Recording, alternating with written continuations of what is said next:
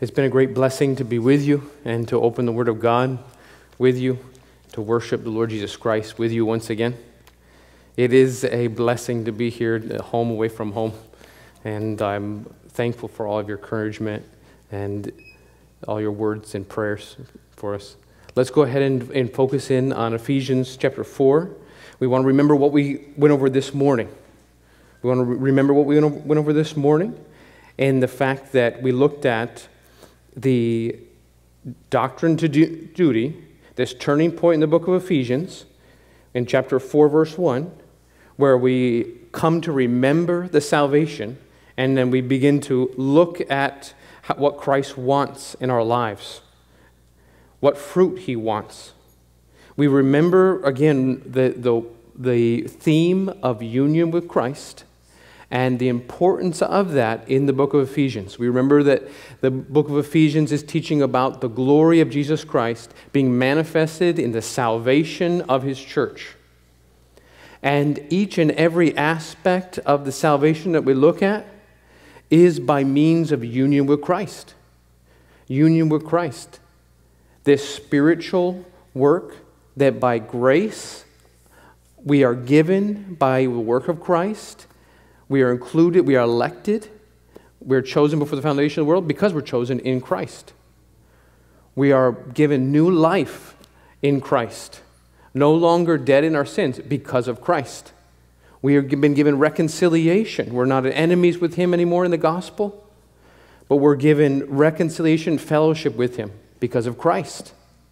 And so each and every aspect, each and every blessing that we look at in the book of Ephesians, we remember it's because we've been united with Christ by grace, by grace, by grace. And so this grace that God has given to wicked, vile sinners like us teaches us and instructs us and gives us the grace, not only it gives us the will and the grace to do what he would want, what he would want. Remembering that gospel grace is key if we're to apply any of the aspects of discipleship or about sanctification, changing the way we speak, about anger, bitterness, corrupt words that come out of our mouths, loving one another, living pure sexually in sexual areas, walking with wisdom in respect to how we use the time, being filled with the Spirit, wives submitting to their husbands, husbands loving their wives, children obeying parents, living in a spiritual war. Remember that all of these aspects, all of these things, the responsibilities that we have to live out the Christian life are all made possible because of the grace that God has given. And so we also looked at the purpose behind what God giving this instruction. Whenever we read a text, especially when we get at practical commands, we want to consider who gave them, why did he give them? And so in this text, when we see God giving instruction about unity, we want to consider what is God trying to accomplish here? How is Christ being glorified through this? Why did he give these instructions? And we looked at, and we're reminded of this morning, how God has given these things so that it manifests his glory in the way that we obey him and live in a way that is different in the world. We live in a way that is different in the world. In this church, you are to manifest the gospel in a way that's different in the world by the unity we have with one another, by the resolving of conflicts that we have with one another, by the humility that we have in order to resolve those conflicts, by speaking to one another in a different way, in a gentle way, by bearing with one another, trying to help others to persevere in the faith, and working to the point of sweat to keep the unity, endeavoring to keep the unity. So remembering all those things, remember that Satan wants the opposite. Satan wants to destroy churches by creating disunity. By creating disunity. And so this is the instructions we've been given here by our Savior. And he wants his Son to be glorified by us living out this responsibility. Okay, let's begin to work in through verses 4 to 6. We'll continue in Ephesians chapter 4, verses 4 to 6. And we see the repetition of one. We have one body, one Spirit, one hope, one Lord, one faith, one baptism, one God. 7 ones. 7 ones. There's our outline. 7 ones. We have the foundation of unity.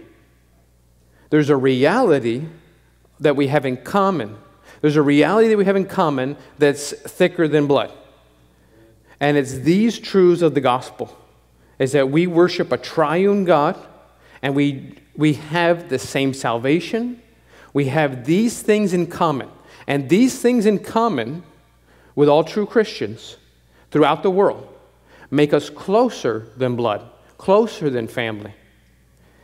These realities change us. These realities are what we are to remember and are essential in order to have unity. So we begin with the various ones. Let's begin in chapter 4. In chapter 4, it says, "There is one body and one Spirit, just as you were called in one hope of your calling." The repetition of one is purposeful, right? It sounds good to your ear as you read it, but it reminds us of the unity.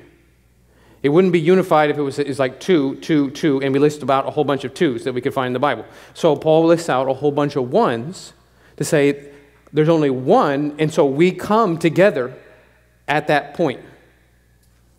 In other words, if I say, let's meet at the Statue of Liberty, there's only one.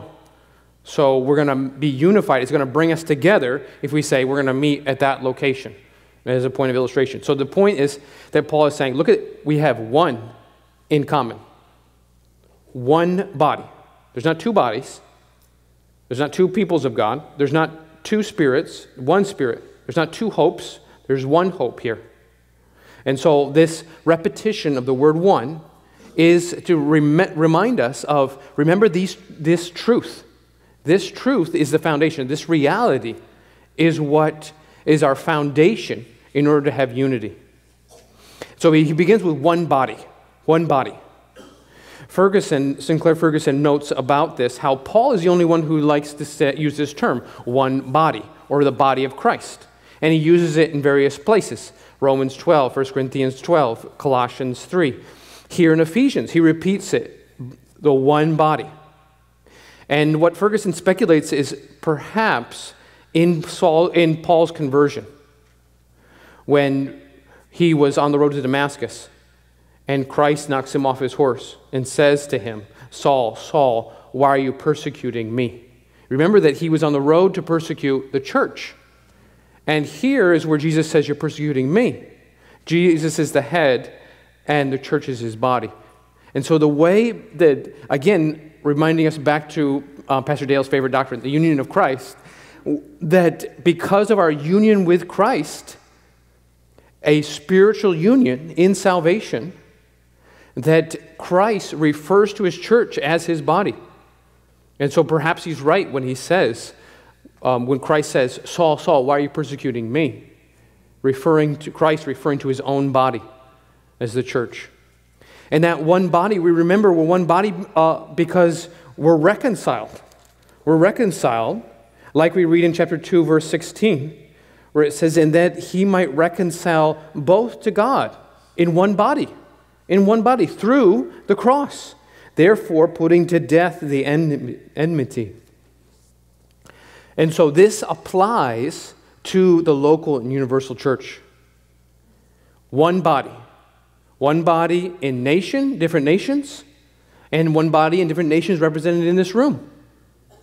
One body from believers in different countries.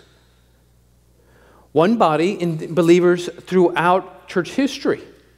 And so we can say, Martin Luther is my brother. Charles Spurgeon is my brother. Athanasius is my brother. Taking throughout different people in church history, through different times, different places in the world, that we've never seen or we've never known, but we recognize we have these things in common with them. And these things are thicker than blood.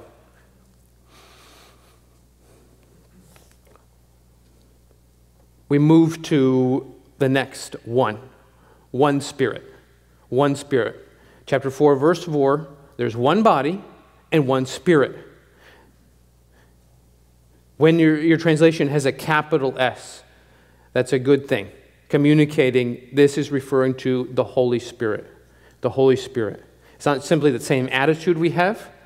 We have the same object of worship in the Holy Spirit. The same one who has given us new life. The same one who continues to work in us, convicting us. The same one who has sealed us, who is the guarantee. His work in us is the guarantee of the future redemption that is to come. We have, Ephesians says in chapter 2, verse 18, access to the Father through the Spirit. You would expect it to say through the Son. But here saying in 2:18, through the Spirit. He works in us, in salvation, adopting us and giving us the same desire that we would cry out, Abba, Father. That's the work of the Spirit. We have that same fruit of the Spirit in our lives. And in chapter 2, verse 22, says we're the dwelling place of God by the Spirit, the same Spirit, the same Spirit. And we're strengthened in chapter 3, verse 16 says we're strengthened in the inner man by the Spirit. So if you just take the book of Ephesians and we just look at how Paul speaks about the Spirit in the book of Ephesians, these things, as Christians, these are the things we share. And these things, the things that we share, make it so that we must be united. We must resolve our conflicts. We must endeavor. We must live out these responsibilities. We share the same regeneration, the same sanctification, the same work of faith, the same fruit of the Spirit, the same Spirit. And then in chapter 4, we switch to another one. We spoke of one body, one Spirit, and now he says, just as you were called in one hope of your calling. So Paul is looking forward now to something. We have the same thing that we look forward to. We have the same confident expectation. We hope because we have the same election, the same justification in the past, and we have the same work of the Spirit in the present in our lives. We now look forward to the hope of the future, of what God will do. We share what God has done in the past, we share what God is doing in the present, and we share what God is going to do in the future. In His return, in our glorification. This hope of your calling. And so, Colossians 1:15 says we have the same hope in heaven. And Titus 1:2 says we have the same hope of eternal life. We remember that formerly we had no hope. We shared that too. We shared that too. When we share our testimonies, we can share in our experiences of being saved. We recognize that same fact. We may have been from different places. We may have had different culture. We may have eaten different food. But one thing is that we share. We had no hope, and now we have hope. And that reality keeps us fixed. That reality keeps us fixed. If you think about another analogy, like a lighthouse. How do lighthouses, how do they work? How do they give a warning? Because they don't move. They don't move. They're a fixed reality. Ships move. Ships move, and waves move, wind moves, weather moves. Lighthouses, they don't move. Praise God, they don't move. So, because they don't move, because they're because of that fact, you can use them as a point of safety. It's the same thing with these things. These things don't change. One body, one Spirit, one hope of your calling. And we don't change with these ones. Praise God that there is only one body, one Spirit, and one hope of your calling. That reality fix us, and teaches us we need to be unified. Because what does change is our sinful hearts. What does change is our desire to be unified. What does change and fluctuates is our relationships with one another. And so that reality needs to motivate us. And you need to remember, I have the same spirit. I have the same hope. I have the same body. I have the same thing that is most important. What's most important? It can be easy for us to fix our eyes on things that are differences, that are not most important. But we need this reminder. And so we switch to verse 5. Verse 5, we read another one. We've covered one body, one spirit, one hope, now one Lord. One Lord. We know this refers to Jesus. Jesus. Because verse 4 is clearly referring to the Spirit. Verse 6, one God and Father of all, is clearly referring to the Father. So we're left as one Lord, referring to Jesus Christ. And this is the common New Testament way to refer to Jesus Christ. We have the same authority. We have the same King. We have the same love from Him. We have the same care from Him, the same protection. We submit to the same Lord. We have the same trust in Him. We want to obey Him. We share this common love for Him and common worship of Him. And that's why you're here tonight, so you would worship Him. And this would go against the common idea of people living in Ephesus of the common day, where Artemis or Diana would be Lord. In a very prideful, a prideful point of Ephesus, their worship of Artemis or Diana. And so when we think of this term, Lord, it communicates how He is God, and it communicates how He's King. We remember that the Hebrew word Yahweh is translated in the Septuagint. It's translated as Kurios, or Lord. And so we remember that in this term of Lord, it communicates much to us. It communicates that He's our King. It communicates He's our God. It communicates how His work also as our authority, and how He reigns as the King. This is what we share. So what do we share? One, in verse 4, one body. We share the one Spirit. We share one hope. We share one Lord in verse 5. And we share one faith. We share one faith. Here, this is the content of the Christian faith. The same realities. We could say we share the same Bible that communicates the same truths. The same, that describes the same Savior from Genesis to Revelation. We share the same content of the faith. We share this same baptism in verse 5. In verse 5 it describes we also have one baptism. One baptism. We remember that in the New Testament, when Paul speaks of baptism, water baptism, where it also communicates a reality of spirit baptism, And we read 1 Corinthians 12, verses 12 to 14. Let's read 1 Corinthians 12, verses 12 to 14, where Paul connects these two ideas. 1 Corinthians 12, verses 12 to 14 says, "For as the body is one and has many members, but all the members of that one body, being many, are one body, so also is Christ." So speaking of a unity and diversity, one and yet diverse, the body. In verse 13 it says, "For by one Spirit we were all baptized into one body, whether Jews or Greeks, whether slaves or free, we've all been made to drink into one Spirit. For in the fact the body is not one member, but many." So by the Spirit, we're immersed into the one body, Spirit baptism. Spirit baptism. This is a work that happens at conversion, not a post-conversion experience. another common fact, another common thing that Christians share in, that we share in one baptism that symbolizes a greater reality, our union with Christ in salvation and our union with Christ in the body.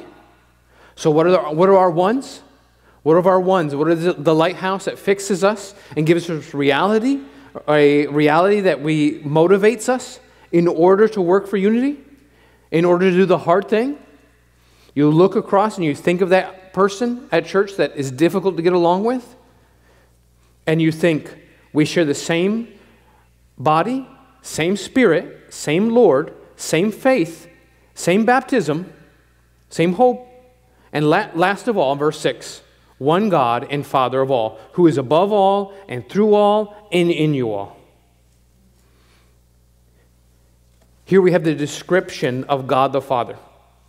It's beautiful to see the Trinitarian nature of Ephesians 4, verses 4 to 6, where we note the Spirit and the Jesus in verse 5, and in verse 6, the Father, God the Father. Only one God, manifested in three persons. Those of you who teach the catechism to your children, the children are tired, so I won't ask them the question, but how many gods are there? And manifested in how many persons? And if you change the question in the order of the question, did the children turn into heretics if they're not used to the particular order? I can see some parents nodding yes. Sometimes you try and trick your children, right? And switch the order in order to see if they understand what they're saying as we go through the catechism with them. So only one God. Only one God. And here, that's how the verse 6 begins. Only one God and Father of all. But we observe the three persons of the Trinity in these small verses. And Father of all. And so describing where we observe the Trinity, the doctrine of the Trinity here, we remember here in particular aspects of the Father that are brought out. He says, Father of all. Applying this to the church, applying this in the context of those who are receiving this letter. Father of all true Christians. We share the same Father. That's why it's good to say brother, sister in the church. We share the same Father of all, and it says, who is above all. This is describing his authority over us. And now it says, and through all. God the Father is operating through Christians in order to glorify the Son in this world. So here, this through all is describing how God is glorifying Jesus Christ by changing you. By changing you. Another motive in order to work for unity. Sometimes when you know people longer, sometimes it's harder to get along with them. Maybe they were easier to get along with the first year you knew them, or the first 2 years you knew them. But as they get to know them longer, perhaps with some, it can grate on you more, or cause chafe on you more. That is all the more important for you to remember these ones. These ones. That we share in one body, one Spirit, one Lord, one faith, one baptism, one God, and one Father who is working in us, through us, in order to communicate to the world what the work of reconciliation looks like. How can we say that we love God if we don't how can we say that we love God who we don't see if we don't love our brother who we do see? And so, we remember the last part of this description. He's above all, he's through all, verse 6, and he's in you all. In you all. We remember back in chapter 2, verse 22, we read that this morning, that we exist as the church, in whom, in chapter 2, verse 22, in whom you also were being built together for a dwelling place of God in the Spirit, that we are the true temple. We are the dwelling place of the living God. And so this reality, these realities are the truths that are to motivate us, encourage us, help us in order to be unified. Because being unified is hard work. It's hard work in order to be a peacemaker. It's hard work in order to help people be reconciled. So what we've seen today in both sermons, the sermon from this morning and the sermon this evening, is that these things are essential for us to be unified. We cannot be unified without these realities. Without these ones, it's just being nice. It's just being nice. You know what happens when lost people try and be nice? They're not really nice. It's called hypocrisy. You smile to the face, and you know they think another thing, and they talk another thing behind your back. And you've been in those circumstances where you know somebody just gives you a plastic smile, and you think, I just want to get out of this scenario. I don't want to hang out with this person anymore, because it's all fake. It's all fake.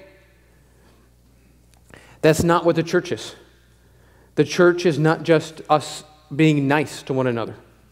These things are the realities, these doctrinal truths are the realities that bind us together. That bind us together. And so because we share in these things, we must walk worthy of our calling. We must persevere in this hard work. And these realities encourage us in God's purposes, that He plans for us to be unified. He plans for us to be unified. Let's go to Psalm 133. Psalm 133.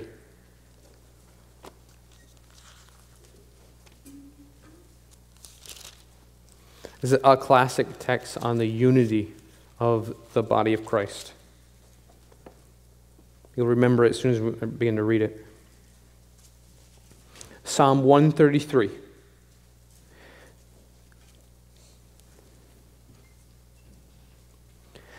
says, "Behold how good and how pleasant it is for brethren to dwell together in unity. It is like the precious oil upon the head running down on the beard of Aaron running down on the edge of his garments. It is like the dew of Hermon descending upon the mountains of Zion. For there the Lord commanded the blessing, life forevermore." It's a very simple psalm, right? It begins with three easy points. Verse 1, you see how good and pleasant unity is. In 2, we have the illustration of the oil running down the beard of Aaron. In verse 3, we have the illustration of the water, of the dew of Hermon descending upon the mountains of Zion. In verse 1, we see when it says how good and how pleasant is unity. There's an experiential pleasant, and there is a moral beauty and goodness to unity. When we're unified together as a body, we can say, that was a good experience. And we can say how pleasant and good, morally pleasant and morally good it is to be unified.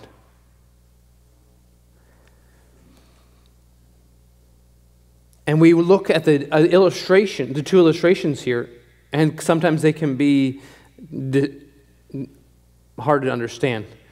As an American, maybe we would read oil running down the beard and think, well, why doesn't he go take a shower or something? It would get oily all over you. But we remember that this is a symbol here for the priesthood and a symbol of the Spirit, the Holy Spirit, with the priest. And so it was a blessing that normally included fragrant aspects or fragrant spices to it. So maybe in our context you could think of a nice perfume or a nice cologne, but the significance is greater. It communicates the Holy Spirit with you in the ministry. So what is unity? Unity is like the blessing of having the Holy Spirit with you. Unity is the manifestation of the Spirit's work amongst us. And He doesn't work that way in all. He doesn't work that way in your lost family. He doesn't work that way at your job. He doesn't work that way in other religious groups. Only in the true church of God. And we see the third in verse 3, it is like the dew of Hermon, descending upon the mountains of Zion. For there the Lord commanded the blessing, life forevermore. And so we remember the blessing coming from one mountain to another. The water coming from one mountain to another, communicating the blessing of God. And that true unity is given by God. Remember how we talked about this morning, how it's from the Spirit. We don't create it, but we're called to preserve it. So let's begin to close here now with the exposition of these verses and begin to consider again some more applications. Some more applications. What does this mean for you? What does this mean for you? You need to pray for unity. In Psalm 122, we're called to pray for the peace of Jerusalem. And if you consider how that is to be applied to us today, that's not just praying for Israel and Palestine. That's praying for the work and the people of God. It's praying for the work of the people of God and for the peace in the what applies now in the church. In the church. So we need to pray for unity. We need to pray for unity. And remember that we are members of the same body and we love one another. We need to serve. You know how you be unified with people? Go and serve with them. It's an amazing thing, right? When you stop sitting there complaining and you get up and you do something with someone, how God unites your heart together with them.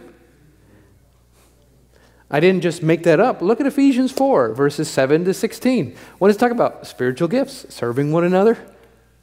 It goes on explaining how we're to be disciples, making disciples. It's not a coincidence that churches who are disciples, who make disciples, naturally have a unity about them. And so go and serve. Discern. You must be discerning. We went through a bunch of doctrinal categories here today. If you don't truly understand how to be able to discern in someone, if they have the Spirit, if they have the true faith communicated in doctrine, if they have the same Lord and submit to the same Lord. If you're not able to discern these categories, then you won't be able to discern who do you have unity with. So you must apply discernment if you're to apply verses 4 to 6. You must communicate biblically. Communicate biblically. You must forgive. You must forgive. Lastly, you must leave churches in a unified way. You must leave churches in a unified way. I'll read you some advice from a pastor that read in a blog at Cripplegate. Pastors don't normally talk about how to leave churches. Maybe it makes them a little bit nervous of giving people excuses about why to leave. I'm going to give you counsel on how to leave a church, which is a strange thing for a pastor. Here's some wisdom on how to leave a church. Ensure that your reasons for leaving are biblical. So how would you do that? You consider the importance of the doctrine that you're leaving over.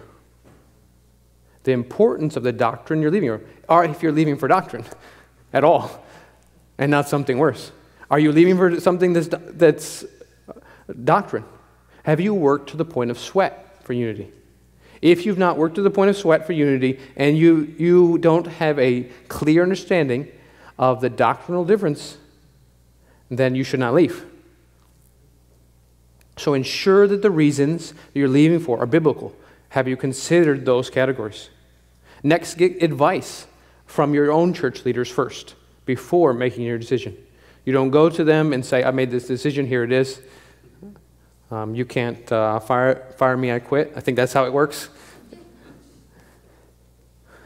So consider, even if you don't agree with your spiritual leaders, and even if you're leaving because of them, Show them the respect to listen to them. Next, be sure you're leaving in a good standing, biblically speaking. Matthew 18, verses 15 to 20. Make sure you're leaving in good standing, biblically speaking. Next, how to leave a church. How to leave a church. In order to leave in a unified way, if it comes to that. Do what you can to find and equip a church member to replace you in the way you're serving. Don't just leave and hand them the bag or leave the bag at the door. Consider how to serve the people that you've been serving here by finding someone to replace you. Ask your church leaders what's the next step, what to consider for the next local church before leaving. 1 Peter 5, verses 1 to 5. Consider leaving with a transfer letter from your elders. Romans 16, verses 1 to 2. At the end of Ephesians 6, 21 to 22. And lastly, express gratitude to those who have poured over you, those who have spent time with you. Leaving a church is not an easy thing to do. But when it comes to that, how do you leave in a biblical way? Communicate, work at it, get advice. Ask people be humble and listen. Even if you're leaving in disagreement. Listen. Express gratitude.